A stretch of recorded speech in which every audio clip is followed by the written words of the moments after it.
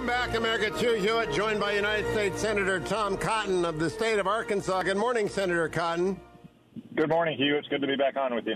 Now, I must tell you, Senator, the University of Arkansas has crossed a red line. This show has long been a bastion of anti-Rexophobia, and here I find a study by the University of Arkansas paleontologist group of researchers out at the Grand Staircase Escalante National Monument suggesting that T-Rexes traveled in packs. I think this is simply more systemic Rexophobia, and I'm shocked to find it at the University of Arkansas. I was wondering why I got the Jurassic Park buff music, Hugh, but it was an interesting story. I just saw the headline this morning as I was heading out. I haven't had a chance to read it yet, but I look forward to it. Well, there's also a 2014 Bureau of Land Management paleontologist named Alan Titus who named this site the Rainbows and Unicorns Quarry. I think that's a federal issue deserving of some oversight as well. I think I'll let my friends out in the Rocky Mountain States handle that fight. Well, this Rexophobia is systemic, and your university is contributing to it. All right, I got some other stories for you. Number one, Russia moves troops near Ukraine. According to ABC News, between 68,000 and 100,000 Russian troops have now moved to the border of Ukraine. What is going on there? What is the message that President Biden and Secretary Blinken ought to be delivering to President Putin? Well, unfortunately, Hugh, Joe Biden has already sent a message of weakness to Vladimir Putin from day one. His policy has been, in effect, speak loudly and carry a twig. I know Joe Biden likes to beat his chest about being tough on Russia, but just look at what's happened to Russia policy since January 20th, Hugh. First off, we gave Vladimir Putin his number one foreign policy priority, which is a clean extension of the New START nuclear arms control treaty, a treaty that is badly one-sided against the United States. Now we're giving him his new number one priority, which was his number two priority, which is completion of the gas pipeline that runs underwater into Germany, which will hook Western Europe even more deeply onto Russian gas, meaning that they won't be willing to stand up to Vladimir Putin and Russia on their eastern flank. And then just look at some of the other things we've done, Hugh. Joe Biden acknowledged last week that the sanctions he imposed were half measures, that he could have done more, but he didn't want to. And at the same time, he invited Vladimir Putin to join him at some ritzy European capital this summer for a summit.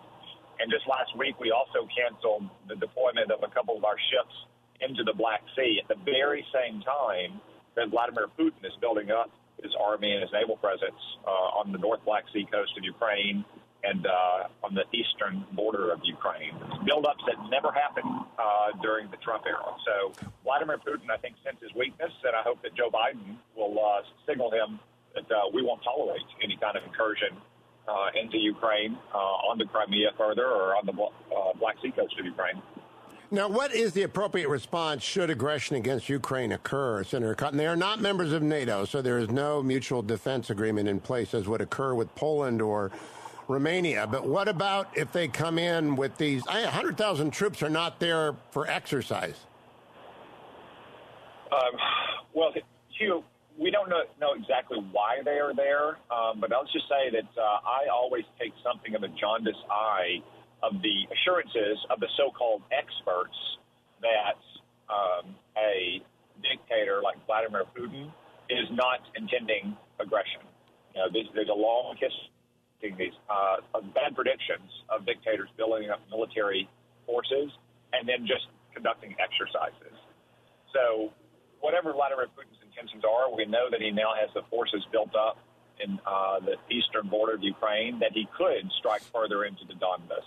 Or perhaps he could do what many people suspected he might do in 2015, which is invade into the Black Sea coast city of Mariupol to try to establish a land bridge in total Sea of Azov, which is an important shipping lane for the Ukraine. One thing that we could simply do is to end the Nord Stream 2 pipeline. Congress passed bipartisan sanctions last year that would enable the administration to do so. Those sanctions are sitting on the shelf right now, Hugh. There's no reason that Joe Biden can't impose those or threaten to impose them if there is that kind of incursion into Ukraine. Yet for some reason, he refuses to do so. I suspect it's because he wants to curry favor with his friends in Germany and the rest of Western Europe. He doesn't want to be viewed as too tough or aggressive on our allies the way his predecessor was. But sometimes you got to be tough to stand up to people like Vladimir Putin. Without revealing anything that's classified, does the United States also have knowledge of where his billions are parked and where his buddies' billions are parked? And can that money not be disintermediated if they invade Ukraine again? We have the ability, Hugh, to identify some of the ill-gotten gains of Vladimir Putin and all of his crony oligarchs, but I think probably not the full extent of it. I mean, they've been stealing the wealth of the Russian people for 20 years and hiding it for 20 years. Some of it's probably buried away in some pretty dark corners around the globe. But, yes, we and our allies in Western Europe do have the ability to reach out and touch lots and lots of people who are closely tied to Vladimir Putin and impose real pain on them. I mean, there's some simple things you could do, Hugh. Imagine if they stood together and just revoked the visas, not only for a lot of these Russian oligarchs, but for their family members as well. Almost every one of them have kids in fancy Western schools. Their wives have apartments in Paris and London. Their mistresses go shopping in Rome and have yachts on the Mediterranean. Imagine stopping all of that. I bet those oligarchs would get an earful, wouldn't they? The Achilles heel of oligarchies is there aren't a lot of them. It's pretty easy to find out who you have to sanction, and hopefully that's on the table. I have a quote to read to you. General Secretary Xi gave a speech yesterday at an economic forum in China wherein he said, quote, "No matter how far it develops, China will never seek hegemony, expand, seek spheres of influence, or engage in an arms race." What do you think, Senator Cotton? Well, I saw that he said that at some kind of international forum because at first I thought he was doing it as a stand-up comedy routine. Yeah. Look, you don't have to take Xi Jinping's words at face value at that forum. All you have to do is look at how China has deployed its national resources over the last 20 years, and especially over the last 10 years under Xi, and also what he says in front of his Politburo cronies. Of course, what they expect to do is establish hegemony. Xi, like many Chinese leaders going back centuries, views China as the so-called Middle Kingdom, the ruler of all things under the sun, and that the countries, especially on his periphery, but in the end, all around the world, should be nothing but vassal states to China. And that's exactly what they've tried to do through their economic aggression against American workers and our businesses for decades. It's exactly what they're trying to do to countries on their periphery, like Taiwan, and it's what they do to their own people. So, no, I do not think that you can take Xi Jinping's words at face value yesterday, Hugh. Now, they withdrew the Blue Bottom fleet from the Whitsun Reef as the Teddy Roosevelt Carrier Task Force grew close. What does that tell you, and what should we do in response to that learned experience? Yeah, so, Hugh, that the Blue Water fleet, or the Blue Fleet that China has, is a kind of quasi-naval, quasi-Coast Guard force they use to harass the smaller countries on their periphery, especially in the South China Sea, to establish, creeping control over all of those islands, whether they're natural or artificial. You shouldn't be surprised, though, that if a U.S. aircraft carrier comes through, that all those boats scatter. It's kind of, like little pests being driven away by a giant predator. But it's going to take that kind of resolve and presence in the South China Sea to ensure that China doesn't establish control over that entire vital waterway.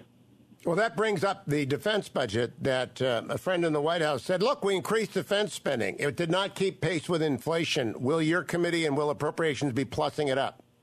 Well, I certainly hope that we will increase Joe Biden's appallingly small defense budget. As you say, Hugh, it doesn't even keep pace with the inflation that Joe Biden's policies are helping accelerate. But even if it did, even if it just matched inflation, Hugh, the defense budget is the one part of our federal government where you can't have a strategy based on your budget. You have to have a budget based on your strategy.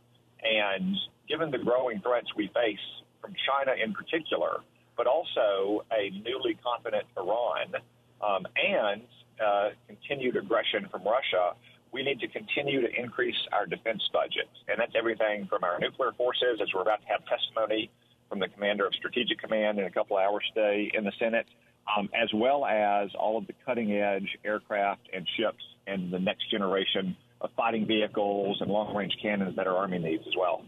Last question for you, Senator Cotton. This is from the Washington Post. Maria Sacchetti this morning, quote, the Biden administration has ordered U.S. immigration enforcement agencies to stop using terms such as alien, illegal alien, and assimilation when referring to immigrants in the United States, a rebuke of terms widely used under the Trump administration. I might add, those having covered Los Angeles for 10 years on PBS, it's a term widely used within PBS and basically widely used everywhere. And it was long before Donald Trump entered politics. What do you think of this? Well, Hugh, it's a term that's widely used throughout the United States code books. You cannot write about immigration law without using the term alien, because that is exactly what non-Americans are described as in the federal laws. And in fact, our old friend Dick Durbin has been sponsoring something called the DREAM Act for a couple decades now. Guess what the A in DREAM Act stands for? Yes, it's a terrible embarrassment to our friends on the left. A in DREAM Act stands for alien. And if an alien is not here legally, what does that make them? An illegal alien. So Joe Biden can create all the speech police and write the speech codes that he wants, but in the end, we call a spade, and an illegal alien is an illegal alien. Well, Senator Durbin, the Mr. Magoo of the Senate, is not exactly going to be redrawing the DREAM Act. Now, I am just so curious, though. Assimilation is the one that really has my eyebrows up, Senator. Assimilation has been a long-honored tradition that every ethnic group in the United States, it doesn't mean giving up your cultural distinctiveness. It doesn't mean abandoning your love of, in my case, things Irish and Scots. It means just becoming part of America. To assimilate is not to be dissolved in a big vat of acid. What in the world is that all about? Yeah, I mean, assimilation has been the long-standing goal of not only our immigration policy, but of new immigrants. Immigrants who fled lands that also oftentimes where they had no political freedom, no civil rights, and they wanted to come here and they wanted to assimilate into America, in particular into our political traditions. As you say, that doesn't mean abandoning your heritage. You know, we've had large-scale Irish immigration going back to the 1840s, and we still have celebrations on St. Patrick's Day. You know, we have Columbus Day celebrating the heritage and contributions of Italian Americans. But, of course, those previous generations of immigrants have assimilated into American society, especially our political traditions, and that should be the goal for all new immigrants as well. Senator Cotton, good to talk to you, but I hope you get a call in the University of Arkansas. This war against the T-Rexes has just got to stop, and it's systemic at your university. And the rainbows and unicorns, that's another 3 strikes and you're out over at the Bureau of Land Management. Senator, thank you.